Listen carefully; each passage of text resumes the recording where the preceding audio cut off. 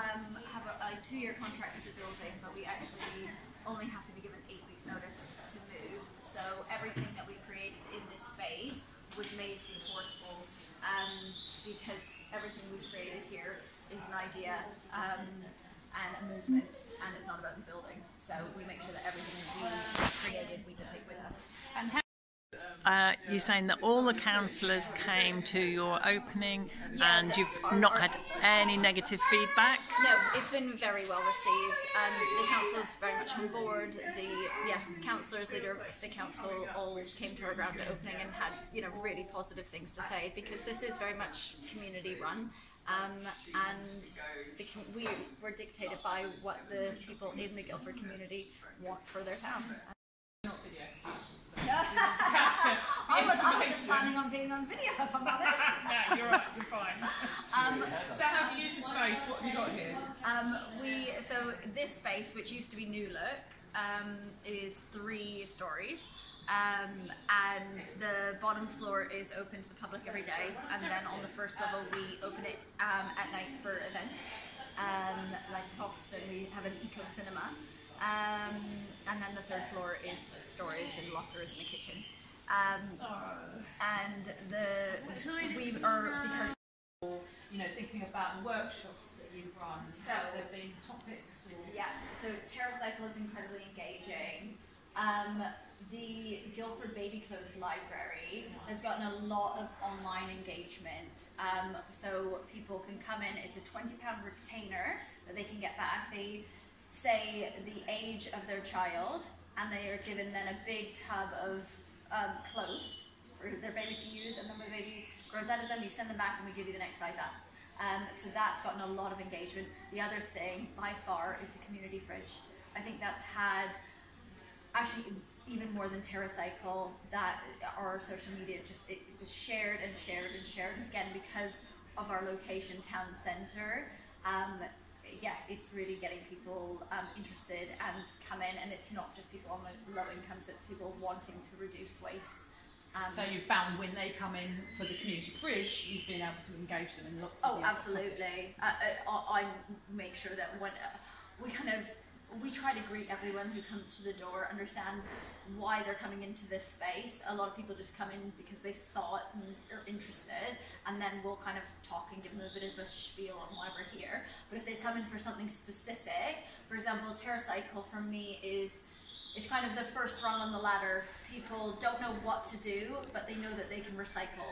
So when they come in for TerraCycle, I then introduce them to the jump, which then shows them the 6 different lifestyle changes they can make within Guildford without really changing their life too much. And it's really about finding the next rung on the ladder for the person you're speaking to, and it is just about that community engagement. So can you? Brilliant. It's either 7 or 9 trustees for the first year. We're having our AGM in 2 weeks, where new trustees are now allowed to apply, and then they'll be voted in by all of our members. And I think the way our charity is set up, I think the maximum number we're allowed to have is 15. Okay. But we have a host of different trustees from with all different backgrounds. So we have Ben, who is just kind of really involved in networking, Adrian, who's part of the Guildford Environmental Forum, and has a financial background. Thinking about the workshops that you've run, so there been topics or... Yeah, so TerraCycle is incredibly engaging. The Guildford Baby Clothes Library has gotten a lot of online engagement, so people can come in. It's a £20 retainer that they can get back. They say the age of their child, and they are given then a big tub of clothes for their baby to use, and then when the baby grows out of them, you send them back and we give you the next size up. So that's gotten a lot of engagement. The other thing, by far, is the community fridge. I think that's had, actually, even more than TerraCycle, that our social media it was shared and shared and shared. And again, because of our location, town centre, it's really getting people interested and come in, and it's not just people on the low incomes, it's people wanting to reduce waste. So you found when they come in for the community fridge, you've been able to engage them in lots of absolutely. I make sure that when we try to greet everyone who comes to the door, understand why they're coming into this space. A lot of people just come in because they saw it and are interested, and then we'll kind of talk and give them a bit of a spiel on why we're here. But if they come in for something specific, for example, TerraCycle for me it's kind of the first rung on the ladder. People don't know what to do, but they know that they can recycle. So when they come in for TerraCycle, I then introduce them to the jump, which then shows them the 6 different lifestyle changes they can make within Guildford without really changing their life too much. And it's really about finding the next rung on the ladder for the person you're speaking to, and it is just about that community engagement. So can you? Brilliant. TerraCycle points, and they're all labelled on the wall. Yeah. So whenever those buckets get full, we just kind of Yeah. dump them in here. When these are full, we take them up and we send them to That's Cheryl. ending soon, that one. It is ending soon. Quite a yeah. few of them. So That's one of the things I have to say at the moment. It feels like there are quite a lot of TerraCycle brigades that are coming to an end. I am waiting for a response from the head of communications at TerraCycle. well, I to try and establish when their stop-start is on different brigades. Right. Because it sort of feels like to me that because the supermarkets are doing so much now, that they're stopping. Well, exactly, because which might or might not be the case. No, so that's what we were told, is that because these companies pay TerraCycle to recycle for them. Now that the supermarkets are doing, they can save money and don't have to use TerraCycles, which is why TerraCycles ended the lines. So take advantage for the moment. Exactly, and in a way, you know, it's good that supermarkets are stepping up. I hope that they are recycling them as they should. Here's a little bit of information for you. So we've got a lady who's a circular economy. We can open and close, and then everyone else can, they just learn on the job, a lot of them, and engage as much as they can. So insulation. So the workshops that you've been running. Yes. They vary totally. You're going to need how to insulate your home. I know, thank you, love. We do various talks and workshops from. So one that we have a gentleman who is kind of like an energy efficiency expert, and he comes in and he does various talks on how to insulate your home, how to save your energy bills, those go down well. We did a talk the other day about how to use your finances for good, which was with the head of the London Stock Exchange sustainability expert, and some of the speakers we have are pretty phenomenal. And Ben reaches out to people who are experts in their. He doesn't. Everyone kind of has a say in.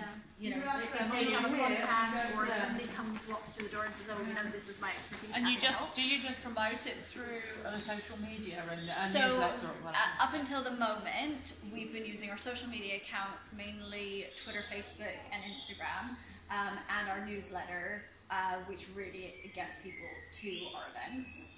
We are now taking it up a notch. You're taking it up a notch. Okay. And we are advertising through Visit Surrey, which is a website that is managed by the local council. You can upload events onto that. We've also their Experience Guildford have said that they would allow us to advertise their events through them.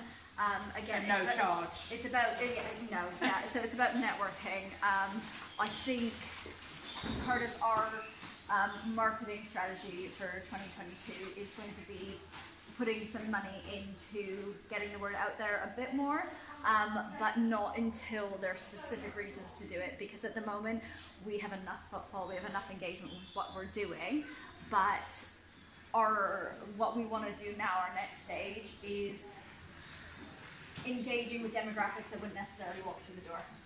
And you know, having talks in the community, not necessarily in this space, going to them rather than them coming to us. And that is the next kind of that's a bigger stage. But something that's in the works really. Yeah.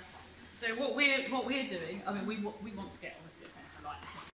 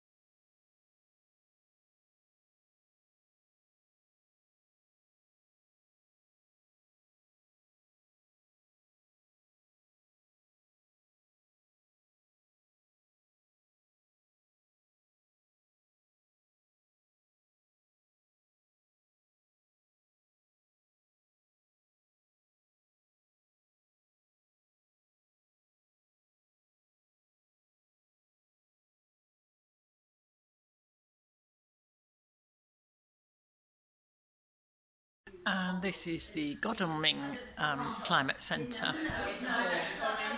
which again has only been here for a few months, and they're going to focus on food here particularly, because it used to be run as a restaurant and they have a fabulous kitchen area and storage, so they'll be running courses in cooking and yeah, community fridge and stuff like that.